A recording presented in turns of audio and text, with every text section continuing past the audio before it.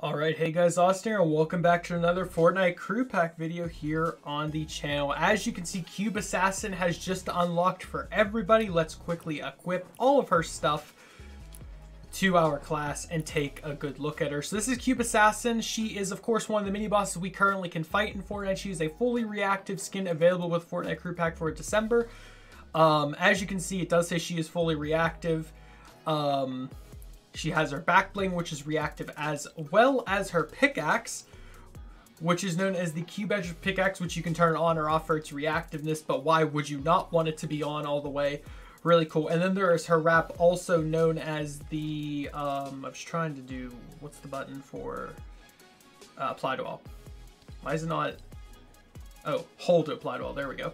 And Assassin's Mark. So again, another cube-themed wrap and set, which is really, really cool. If I was going to rate this skin, I would give it a solid, we'll give it 9 out of 10.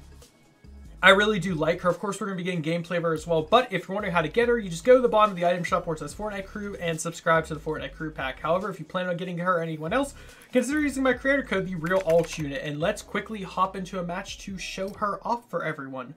But I am really excited that we're finally getting this skin. They have a habit of ending the season not giving us, like, the boss of the season that we were fighting. We already have the Cube Queen, who will be fighting at the end of the season. So, makes sense that we get Cube Assassin for the Fortnite Crew. Now, I know some people will probably be like, but I'm upset that this is the Fortnite Crew. This should have just been an item shop skin or something.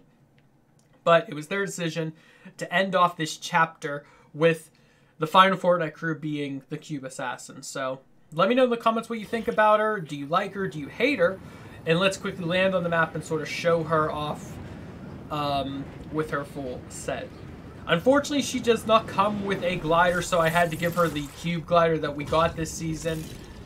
She also did not come with a loading screen, but I'm sure we will get that at the beginning of next season.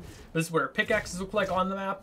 Again, really cool. Let's grab a gun to show her off with the wrap. As you can see, I do like the little particles of the cube sort of coming off her face. I do really enjoy that as well. Again, really cool. If you guys want to see her, what she looks like when she's drinking, here you go. And that's pretty much all there is to show with the skin. Again, over time, she'll get her, like, electricity. Actually, I think it's kill-based. She gets her electricity. So let's quickly see if we can kill a frog or two and see if she'll react.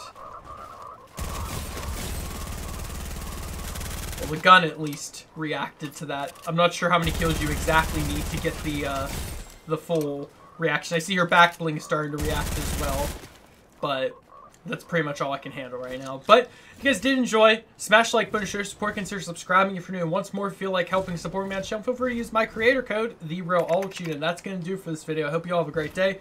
Stay safe. Goodbye.